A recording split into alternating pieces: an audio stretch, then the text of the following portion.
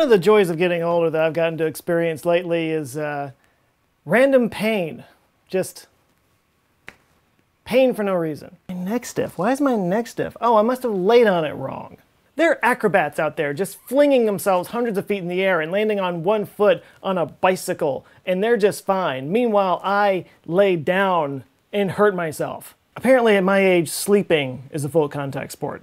Very disconcerting, the whole pain for no reason thing. But what if you were feeling pain from something that doesn't even exist? Throughout history, there have been reports of phantom pain. Pain or sensation that amputees experience from a part of their body that they don't have anymore. Is this really a thing? Can you really get a hand cramp when you don't have a hand? Phantom limb pain has been known about in military circles for centuries because, as it turns out, war can break a man. One of the earliest to write about this phenomenon was French military surgeon Ambroise Paré in 1554. He called it faux sentiments, or false feelings. The first use of the term phantom pain came from the military surgeon Silas Wire Mitchell during the American Civil War in an article that he posted in the Atlantic. In this article, he details the experience of a Union soldier named George Dedlow who experienced phantom pain in a missing leg. Mr. Dedlow actually had a bit of a medical history, so he was able to describe his pain thusly. The knowledge we possess of any part is made up of the numberless impressions from without which affect its sensitive surfaces, and which are transmitted through its nerves to the spinal nerve cells and through them again to the brain. We are thus kept endlessly informed as to the existence of parts because the impressions which reach the brain are, by a law of our being, referred to us from the part of which they came. Now when the part is cut off, the nerve trunks which led to it and from it, remaining capable of being impressed by irritations, are made to convey to the brain from the stump impressions which are as usual referred by the brain to the lost parts, to which these nerve threads belonged. Clearly, Dedlow's tongue escaped the war unscathed. The other thing about Dedlow that's interesting is he didn't exist. Silas Mitchell, it turns out, was not just a nervous system specialist, he was also an aspiring author. So he made that whole character up. In a later article, he confessed that the whole Dedlow story was not true, but it was based on real events that he had experienced. One real-life war vet was a patient of his named Henry Heidekipper. After losing the hand at Gettysburg, Henry recalled having these nightmares where his hand was whole again, but whenever he tried to grab something like a pen with it, it would hurt and seize up on him, and then he would wake up feeling as if his hand was cramping. And this happened for 40 years after his injury. So while Dr. Mitchell may have been a bit of a, liar and opportunist, that whole thing, he actually was a bit of a godsend to some of these amputees that were experiencing this because it really validated their experiences and let them know that, they weren't crazy. This was something they didn't really want to talk about. There was a stigma to this, and Dr. Mitchell kind of helped to break down that stigma. So because of that, he actually got a whole lot of patients that experienced this. He experimented with treating them and actually had some success. Modern theories of what happens in the brain of these phantom pain sufferers are obviously a lot more refined than what Dr. Mitchell believed back in the day, but all experts agree that this is a real phenomenon. In fact, one recent paper put the percentage of amputees that experience this at 80%. Note that I'm not talking about residual pain from the injury here. Losing a limb is a huge trauma to the body, and obviously you're going to feel some pain from that. They call that stump pain. Stump pain goes away. This is something that continues for years and years afterwards. And by the way, this isn't always a pain thing. Sometimes people just feel the sensation of their hand still being there. This is what's just known as phantom limb. So the big question is this actually physical or is it all psychological?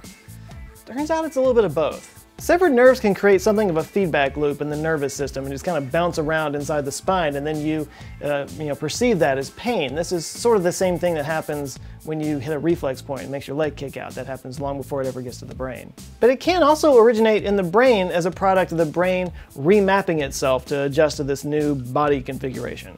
MRI and PET scans of people who are experiencing phantom limb pain actually show activity in the brain that's neurologically mapped to that appendage that they had lost. Basically, your brain is still mapped to say that there's something there, and when it doesn't get those signals coming back from it, the brain gets all confused and realizes that there's something wrong. And usually the body's signal that there's something wrong is pain. Now, something else that's kind of weird is your brain can actually remap its circuitry so that the sensations that it's expecting from that missing appendage gets rerouted to another random part of your body. So say you're missing your left hand, your brain, which is expecting signals from your left hand, might reroute that circuitry to your bottom lip. And then every time you touch your bottom lip, you might feel something where your hand should be. And if, say, your lips were super chapped, like mine are right now, it might perceive it as stinging pain in this hand that doesn't exist. You know, I've talked in videos before about how your brain has this like constant need to create a cohesive conscious experience. And if there's something broken in that cohesive conscious experience, it'll just kind of fill in the gap with whatever it needs to. Your brain's kind of a big fat faker in that way. This is just another example of that.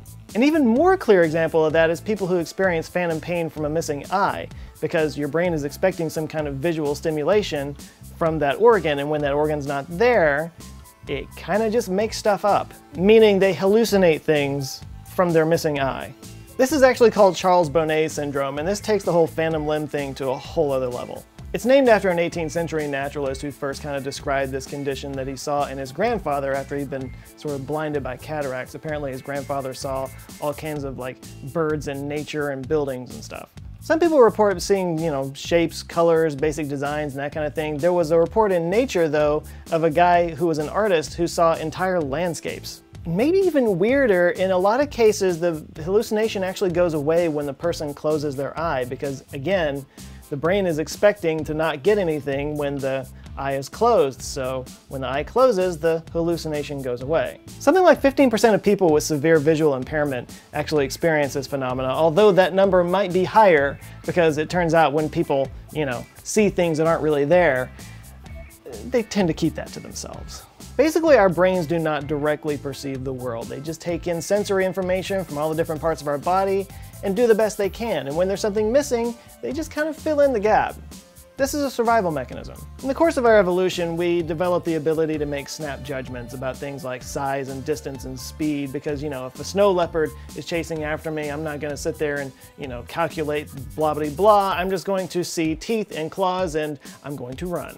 And it's that partnership between your mind and body that makes it possible for you to have that cohesive environmental awareness. So when your brain starts to remap itself, when you're missing part of that, that is part of its survival mechanism. It's actually an important function of the plasticity of the brain. So phantom pain, while obviously painful, is kind of a good thing. It shows that your brain's adapting. Now, one popular treatment to reduce the pain, or at least cope with it a little bit better, is something called mirror therapy. Basically, patients sit with their missing limb behind a mirror and their actual limb reflected in that mirror, and then they sort of focus on doing motions in tandem between the two of them. This kind of helps them to rewire the brain a little bit more to understand that there's nothing there. And there's also been some positive results recently with the use of myoelectric prosthesis. These are high-tech replacement limbs that are controlled by electrical current in the muscles. And a lot of amputees that have used this have actually experienced sensation in their prosthesis. It's like this phantom limb phenomena has transferred to this fake arm. As prosthetic technology continues to evolve, we may see a day where that phantom limb effect actually enables people to use that prosthetic arm just like it's their regular arm, except with, you know, crazy robot strength. Cue the cyborg revolution. But I'm really curious, do any of you out there have this experience? Have any of you lost an arm or a leg and have experienced phantom limb pain or just sensations otherwise? This is not something I can relate to, thankfully, but no, I'm curious. If you've had one, please talk about it down in the comments. And with that, I'm going to leave you for now. Thanks so much for watching. You guys go out, have an eye-opening rest of the week, and I'll see you on Monday. Love you guys. Take care.